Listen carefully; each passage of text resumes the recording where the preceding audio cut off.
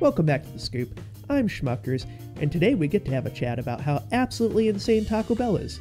Right after they decided to update their menu by deleting half their combos and removing 8 items, they've decided to announce another item.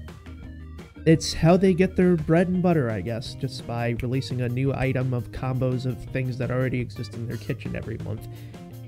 But it keeps coming back, right? So what they've announced is coming out on September 12th, never forget, is the Toasted Cheddar Chalupa.